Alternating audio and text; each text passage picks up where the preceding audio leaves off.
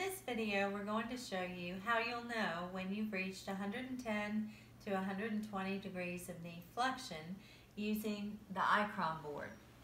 And as you can see, the iKROM board has 12 1-inch increments leading down to the Flexion Target Goal Arrows. So what you're going to do is you're going to place the board under your leg so that the bend of your knee lines up with the Flexion Target Goal Arrows. Okay, and then you're going to take your foot pad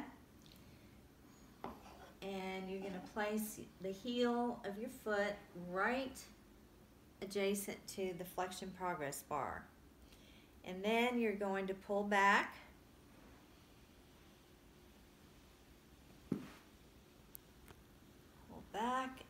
until the Flexion Progress Bar is aligned with the Flexion Target Goal Arrows.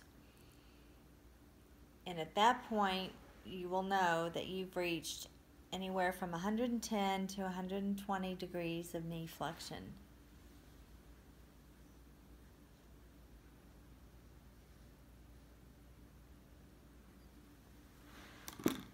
And that's how you'll know you've reached your goal.